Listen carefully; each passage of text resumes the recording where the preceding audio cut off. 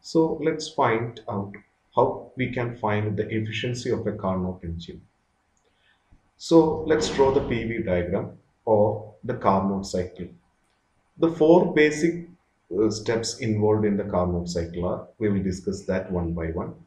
First process is the gas will expand from this point to this point. Let's name this point A and let's call this point B. Since when you look at the x-axis, as you move towards right, the volume increases. So the volume at A is less than the volume at B. So which means the volume at B is greater and the gas is expanding. And here the temperature remains constant. So this expansion is called the isothermal expansion. So let's let the pressure at the point A be P1, volume at the point B be V1, and temperature at the point B T1. And for the point B, we have pressure.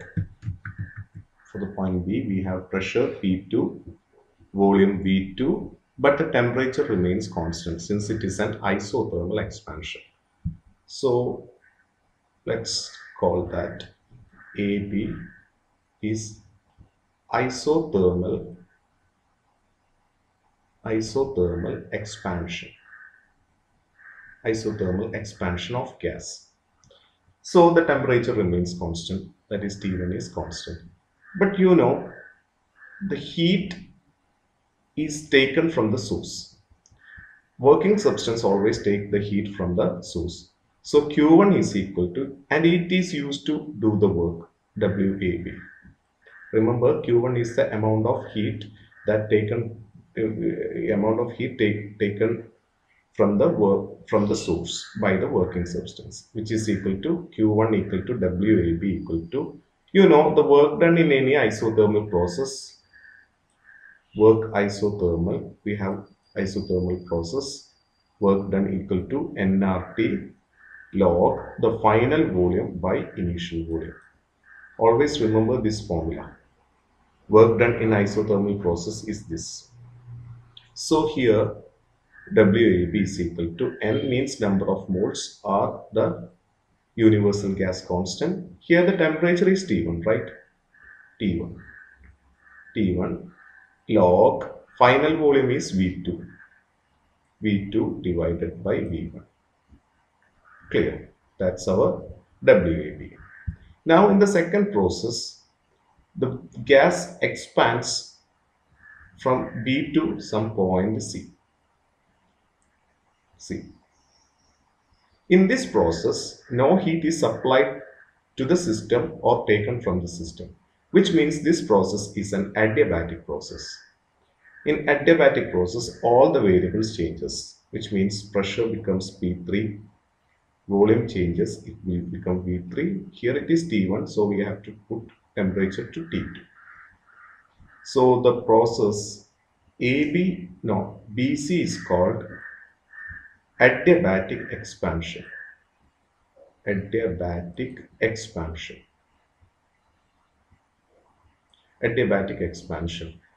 Now, no amount of heat is transferred, and you know, for an adiabatic expansion, the work done is equal to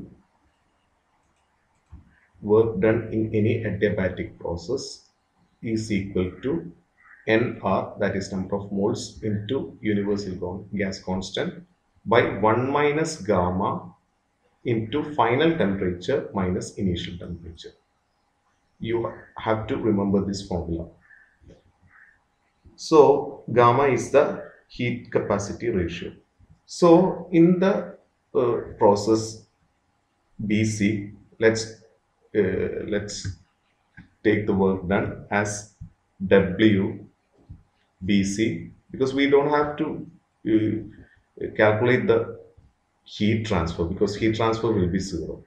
So WBC is equal to, applying this formula, nR by 1 minus gamma. The final temperature is T2 minus T1. Clear? Now, our third process is, the gas will Here also you can see that V3 is slightly greater than V2 in adiabatic expansions. That's why we call that as expansion. And in our fourth process, the gas will get compressed from the point C to say some point D. Here the volume definitely decreases because volume at D is less than volume at C. So the process involved is compression. Since the temperature remains constant, let's take the pressure as P4, volume as V4, and still here also the temperature remains constant. So the process happened here is isothermal compression. Let's name CD isothermal compression. And you can apply the formula WD is equal to heat transfer is definitely involved, so you can name Q2 equal to WCD is equal to for the isothermal we have the formula NR, temperature here it is T2 log, let's look at the final volume. Final volume is V4. So V4 by initial volume is V3. Clear. And the last process involved is the compression of gas from D to A,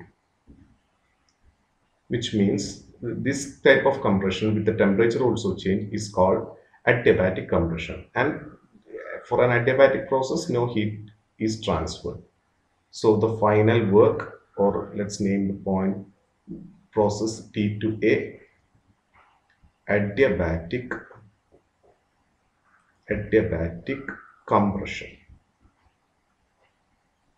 And we have the work done.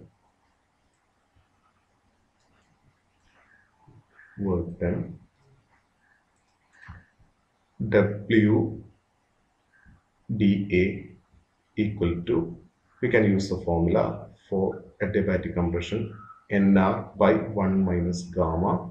The final temperature is T1 minus initial temperature T2. So these are the different processes involved in here. Now, in order to find the total work, we have to add all these values. Okay. So let's erase this indicator diagram.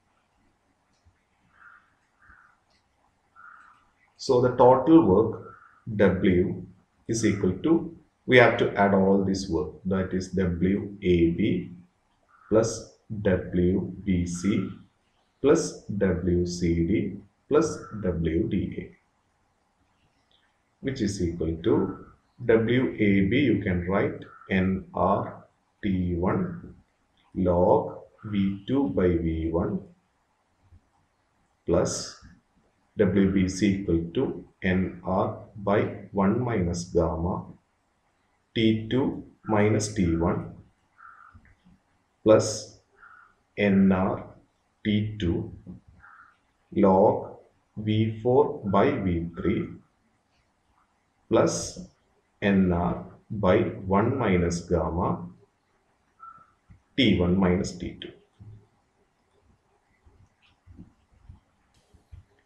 Total work W is equal to NR T1 ln log V2 by V1. And if you change the volumes, I just write these two together. So if you change the denominator and numerator, you have to put a minus sign. So minus nRT2 log, you can take the V3 to the numerator, V3 divided by V4. Now this one plus NR by 1 minus gamma T2 minus T1. And if you take the minus from here to the left, so you can write this as minus NR by 1 minus gamma, you can write here as T2 minus T. So that you can cancel this value. this term and this term. So the final work will be final work W is equal to, or the net work W is equal to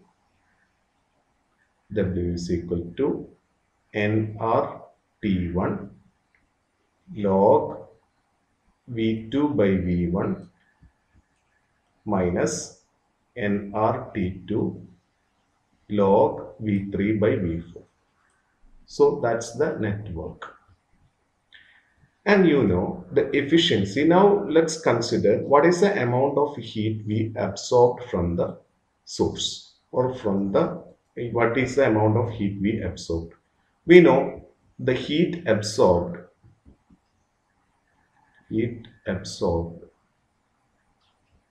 is equal to Q1. We already discussed that. Q1 is the amount of heat we absorb from the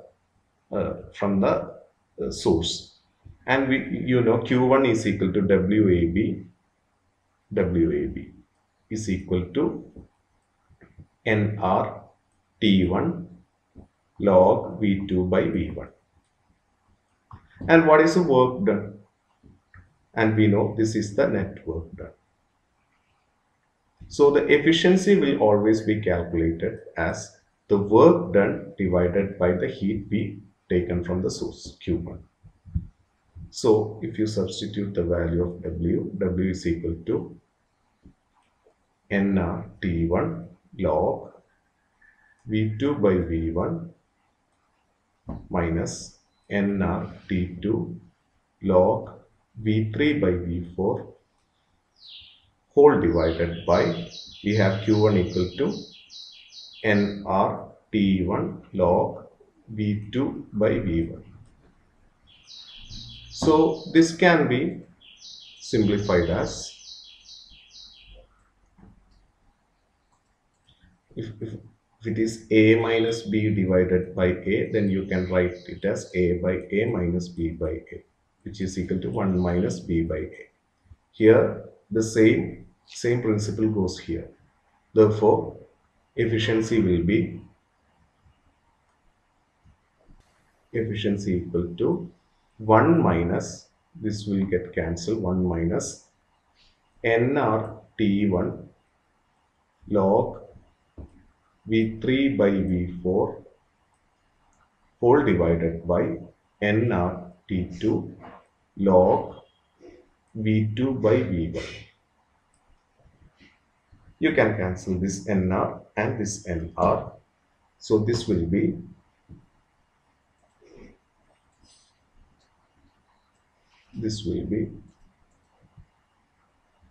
efficiency is equal to 1 minus T1 log V3 by V4 by T2 log V2 by V1. Now let's again look at the indicator diagram. I'm just drawing the rough figure of that. We have here, it is P1 V1 T1. Here it is P2 V2 T2. Sorry, T1. Here it is P3 V3 T2. Here it is P4 V4 T2. Now let's consider these two processes, that is from A, B, C, D, that is BC and AD. We have that these two are adiabatic expansion and compression. We have T V raised to gamma minus 1 equal to a constant. So in this process, that is from B to C, you can write temperature is T1, the volume here is T1 V2 raised to gamma minus 1 is equal to T2, the volume here is V3 raised to gamma minus 1. Let's call that as equation number 1. Similarly, in this process, you can write T1 V1 raised to gamma minus 1 is equal to T2 V4 raised to gamma minus 1. Okay, let's call that as equation number 2. So if you divide 1 by 2, just highlight this equation because we have to plug in the value we get from here in here. So equation 1 divided by 2, what you get? On the LHS it will be T1 by, sorry, T1 V2 raised to gamma minus 1 by T1 V1 raised to gamma minus 1 is equal to T2 V3 raised to gamma minus 1 equal to T2 V4 raised to gamma minus 1. This 2 will get cancelled and you can write this as V2 by V1 whole raised to gamma minus 1 is equal to V3 by V4 whole raised to gamma minus 1. Okay, so you can cancel that gamma minus 1. Therefore, V2, you can remove this gamma minus 1, V2 by V1 is equal to V3 divided by V4. So, if you apply log on both sides, so log V2 by V1 is equal to log V3 by V4. V3 by V4. So, if you consider this equation, these two terms remain same. So, you can cancel this one. So the final expression for the efficiency is equal to efficiency eta is equal to 1 minus T2 divided by T1, where T2 is the temperature of the sink and T1 is the temperature of the source, or T2 is the temperature at the isothermal compression, and T1 is that constant temperature at isothermal expansion. Clear?